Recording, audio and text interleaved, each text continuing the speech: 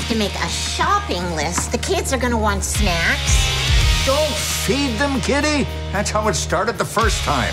It was kind of this amazing full circle moment. Ashton Kutcher, Mila Kunis, Topher Grace, Laura Prepon, and Wilmer Valderrama. Welcome back to Chess Fest. It's always an honor to have your hair in my chair.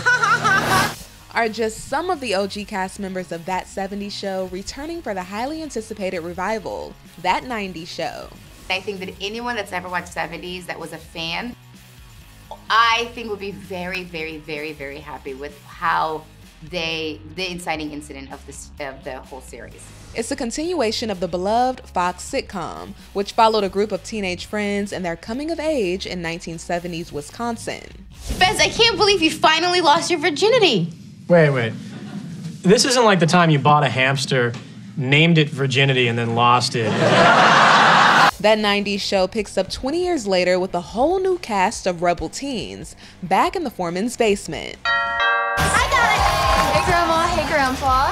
Leia. Yep, Kitty in Red, aka Deborah Jo Rupp and Kurtwood Smith return too. This time, they're grandma and grandpa to Eric and Donna's teen daughter, Leia, who's spending the summer of 1995 in Wisconsin. Okay, kids, the basement is all yours. And Leia makes friends with a group of misfits just like her. Your grandma just hooked us up. What is it?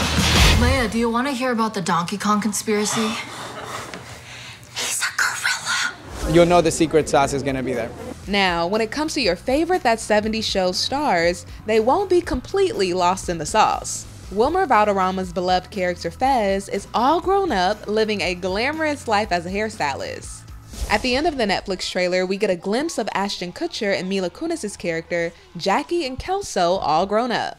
Did it like freak your head a little bit when you said, okay, I'm going back to do this, and now I'm married to this man and I have kids with this man? Let me tell you, first and foremost, my child, without giving too much away, in this show is way too old to be my child. So I was like, what are we, like teen parent, like, so, okay, I was like, whatever. So first of all, my kid's way too old. I want everybody to know, not possible.